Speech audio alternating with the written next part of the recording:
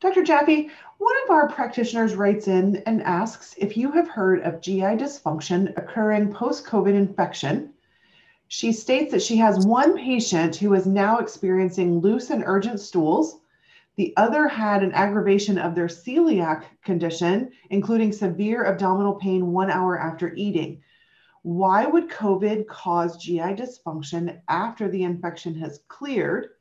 And also, these symptoms arose months after these patients recovered from COVID. So what PERC integrative health products and services could be used to restore structure and function?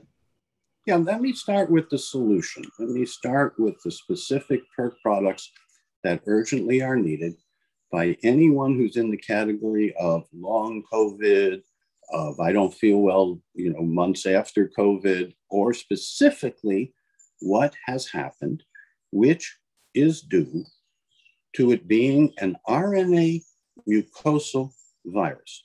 And the mucosa in most physiology textbooks starts at the lips and goes to the tush. It's a tube, and it should have a large surface area. The people you're describing already had maldigestion, dysbiosis, some degree of enteropathy, some disturbance of digestive transit time, some exposure to foods and chemicals that, from our point of view, were harmful to their function.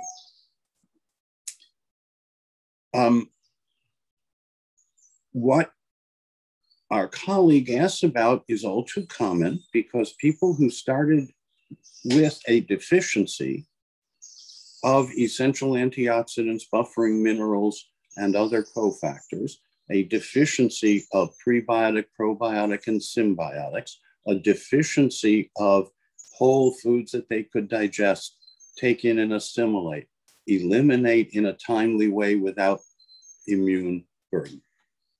That's possible, but the people who are described, those who have the so-called long COVID or these kinds of what seem to be surprising digestive issues, but they're just the result of the infection itself leaving behind a repair deficit. Now, you can call it inflammation and try to suppress it, but it's really a repair deficit, and I want to evoke healing responses in proportion to whatever repair deficit is left behind after the virus has subsided.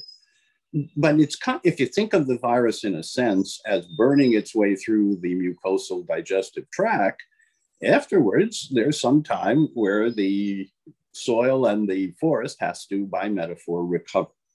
And we evoke that with prebiotic fiber, 40 to 100 grams a day, such as PERC Regularity Guard.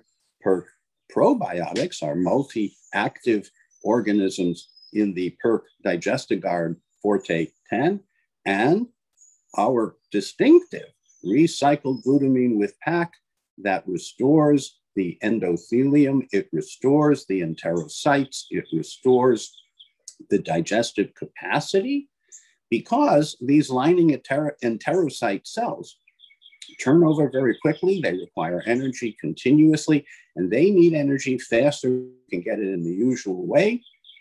And they have figured out that glutamine conversion gives them energy. We have figured out how to recycle that glutamine on average 10 times using PAC, pyridoxal alpha ketoglutarate. So you get the benefit of the glutamine without glutamate buildup. And yes, we would recommend at least the LRA test and plan, and possibly the 4 self-assessments and 8 predictive biomarkers to anyone that has the kind of residual effects, residual afflictions, residual adverse consequences of having, quote, recovered from COVID, but not yet regained health.